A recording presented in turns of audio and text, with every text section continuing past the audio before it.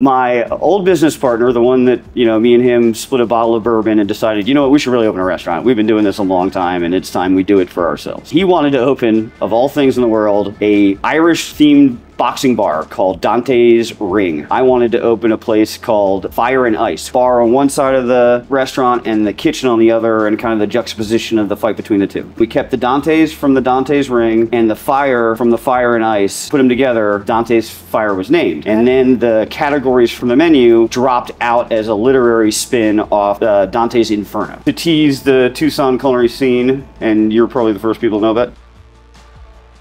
If you're looking for a fresh and tasty meal with a scratch kitchen, conveniently located right smack in the middle of central Tucson, then you'll find everything you need at Dante's Fire. Located on Grant Road close to Campbell, Dante's Fire Cocktails and Cuisine creates fine foods for everyone to enjoy, with menu items envisioned and crafted by Tucson's very own reigning Iron Chef, Ken Foy. Hey everyone, it's Kimberly, your go-to real estate agent in Tucson, Arizona, and today we are talking about Dante's Fire, voted best late night eatery by the community in Tucson. When you're ready to buy or sell a home in Tucson or the surrounding areas, please reach out to me. All my contact information is in the description below each video on this YouTube channel, and there are hundreds of other videos on this channel about things to do and see and know about my hometown of Tucson, Arizona. And yes, I have lots of other videos about restaurants here, so make sure you explore the rest of those videos after this one. Comment below with your favorite menu item at Dante's Fire, and of course, like and subscribe for more information about Tucson and real estate in general.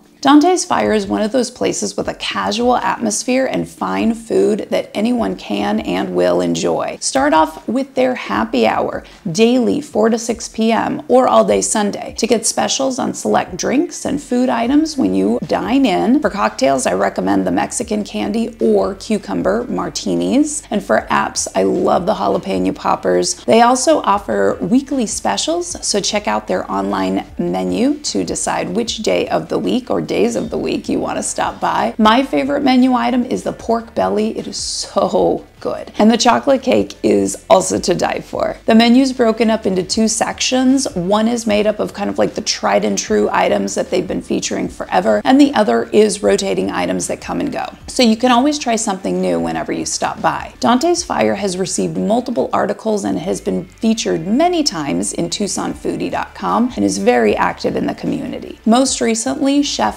Kenneth Foy was challenged for his title of Iron Chef of Tucson and fought a tough battle, but still came out victorious. That means he's one of the few chefs in Tucson who has won Iron Chef competitions back-to-back 2 years in a row now. Even though he's a super busy guy, Chef Ken made time for an interview with me shortly after he won the Iron Chef trophy and title for 2023. Here's what he had to say about the event and his restaurant. How exciting was that to be winner 2 years in a row? It was something we really, really wanted. Devin, we knew, was a tough competitor, so it was not going to be easy, but it's only been repeat winners 3 times in 15 years. We thought if we could win it more than once back to back, it would put us in a completely different league. And did it? It did in our hearts.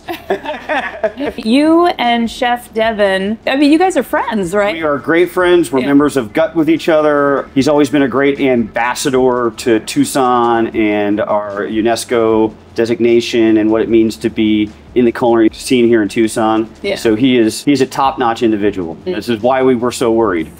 He definitely has me beat on the mustache game. I started working for my uncle when I was 13 years old. I was a misaligned youth, and I just loved the atmosphere of it. I just started doing it, and I fell in love. I was never going to be a sit behind a desk and, enter numbers on a spreadsheet. Mom was that. Dad was a lawyer and an engineer, and I was like, you know what? I can't do either of those. Well, and the restaurant scene is very exciting. It is. Right? It is. You never know what you're going to get any day when you walk into work. In the beginning days, we had a mantra around here. We're not going to be our father's restaurant. So we have no stuffy maitre d' at the front door.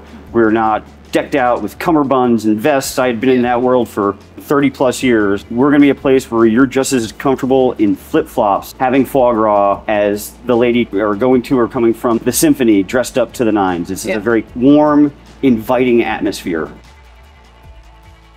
I've got some that I love and some that I hate that we're stuck with forever. The Parpadel Diablo. When I was at Tucson Country Club, toiling away for 10 years, they had this Parpadel dish on the menu. Like old school tomato sauce based and had the chorizo and stuff like that. And I was like, I want to do this right finally. So I opened my own place. And I was like, we're doing it right. We're putting jumbo lump crab in there. It'll be more of a cream-based sauce. We're gonna flambe it with vodka, this and that. So it's great. But once again, it's been a decade and I can't get away from the jambalaya. So I love it. The Parpadel Diablo is gonna follow me to my grave wherever I go from here. What's cool about your menu, you kind of have two parts to the menu, right? Like one is sort of the tried and true, been there forever. Yeah, our sacred cows, as we call them. Oh, okay. The Thai curry shrimp, which is a food memory of mine from Old Town Manassas, Virginia, where I had a curry duck and they put cucumbers in it. And I was like, that is phenomenal. How come I've never heard of that or seen that before? Because you cook them up and they almost taste like a melon, not like a cucumber. So that's been one of my favorite dishes, late teens, early 20s. The chicken marsala, one of my first jobs I had was working for my uncle, late 80s, early 90s, and he did a lot of catering, and the chicken marsala was always on there. It was an homage to him. I was like, we're gonna take this, we're gonna dress it up, we're gonna elevate it, we're gonna update it, and it's still going to be a flavor people know because everybody's heard chicken marsala, but we're going to do it in a way that nobody sees coming. And that's kind of in our DNA here. But the left-hand side of the menu, you know, people come there and they're going to come back for the left-hand side of the menu. But the culinary team, the right-hand side of the menu, that's where they live. What are we doing? It doesn't have to last 6 months. It doesn't have to last 6 weeks. We just have to be into it in the moment and you know, put it out. Someone come into Dante's kitchen or Dante's Fire for the very first time, what do they have to try? They have to try a cucumber martini. They absolutely have to do it. That's another thing I'll never be able to get away from. The marsala, and right now the pork belly is one of our favorite bites, but no telling when it won't be on the menu anymore. And you do some cool stuff. The night that we were here most recently, there was a magic show going on in the back. Just about every Saturday, and it's run through the Tucson Magic group that hosts the thing. There's a magic show at Dante's just about every Saturday of every week. And that's a separate like ticket that you have to get? They go online or go through his website and they buy a ticket and they come here and we provide them a 3-course meal and they have a fun little magic 2-hour show that the people enjoy. It's just fun. It's just downright fun. Food, magic, it's the perfect combination. I know you're involved a lot in the community. We are. So we love anything that has to do with Saka. Kate and her team there are great, and that is about as community driven as you can get. To tease the Tucson culinary scene, and you're probably the first people to know about it, the name might be changing just a little bit. I hope you've learned a little bit about Dante's Fire here in Tucson, Arizona. This is one of those great places with menu items that everyone can enjoy. We've always had a great time and delicious drinks and fantastic food that everyone can enjoy. Throw down the name of your favorite Dante's Fire menu item in the comments below. And if you're interested in buying or selling Tucson real estate, please reach out to me. All my contact information is in the description below each video on this YouTube channel, of which we have hundreds, including tons of videos about places to eat when you are visiting or new to Tucson. Consider liking and subscribing on your way out the door so that you can get more information about Tucson and real estate in general. I really appreciate you hanging out with me today, and I will see you in the next Tucson video.